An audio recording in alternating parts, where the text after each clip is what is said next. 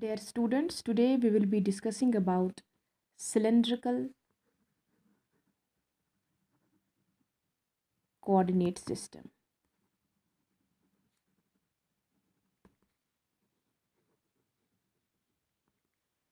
Now imagine a point in a three-dimensional space. Suppose this is the x-axis, this is the y-axis, and this is the z-axis. This is the point in which you are interested, whose coordinates are x, y, and z. Now if you recall what we did in case of a Cartesian coordinate system, from this point P we draw a perpendicular of any suitable length in the xy plane, right? And from this point we draw two lines which are parallel to x and y axes.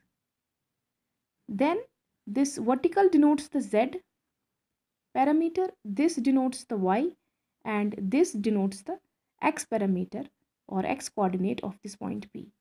Now if r is the radius vector pointing along the direction of radius of the cylinder, and it makes an angle phi with the x-axis. Remember, this phi is having a direction from x to y, that is in the counterclockwise direction, right?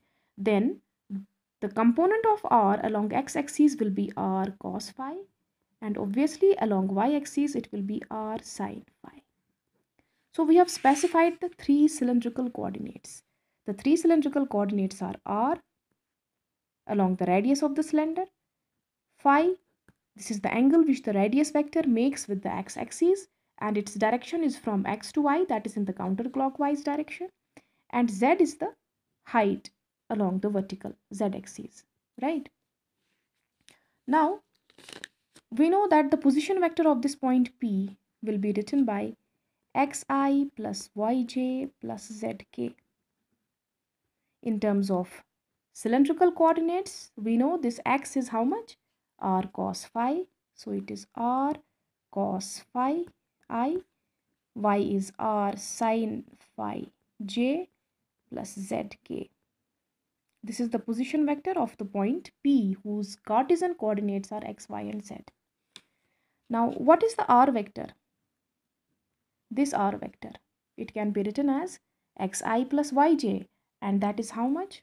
That is only r cos phi I plus r sin phi j.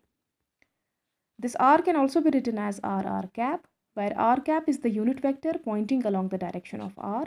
So this is r cos phi I plus r sin phi j. Therefore r cap is how much? Dividing throughout by r, and that gives cos phi I plus sin phi j. So we have found r vector, we have found phi is only an angle, and we don't need to put it vectorially, it's simply an angle whose direction is from x to y, and z is the vertical coordinate representing the height of the cylinder, right? So we have specified r, phi, and z. Now the direction of r is given by r cap, we have also found an expression for that. Now we need to find an expression for phi cap which gives the direction along the increasing phi. So phi cap by concept will be leading this r by an angle of pi by 2, and you know these details. I have told you about this in the previous videos also, that this phi cap vector which points along the direction of increasing phi from x to y will be actually leading r by how much? 90 along the entire plane. By how much? 90. Therefore wherever you find phi in the r expression, you will replace that by phi plus pi by 2 in case of phi expression. So it will simply be cos of phi plus pi by 2 I plus sine of phi plus pi by 2 j, and cos of this is minus sine phi I, and sine of this is cos phi j. So we have also found the phi cap. And what is k cap? K cap is simply the unit vector along z-axis, and it is the same as in case of Cartesian coordinates, right? Now since what did you assume? You assume that x is r cos phi and y is r sin phi. Y is r sin phi. You can square and add them up. So x square plus y square is how much? r square.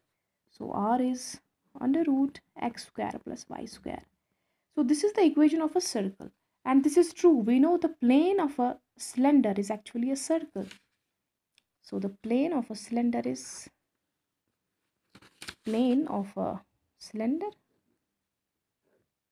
It is a circle. It is a circle. We can imagine a cylinder as a heap of circles, a heap of circles. So the plane of a cylinder is a circle. Therefore, the equation of this plane is actually the equation of circle, that is r square is x square plus y square. Now if we divide these two, we get tan phi is equal to y by x. So phi is tan inverse y by x, which gives the direction of r in the xy plane. And this is all about cylindrical coordinate system. So that's all.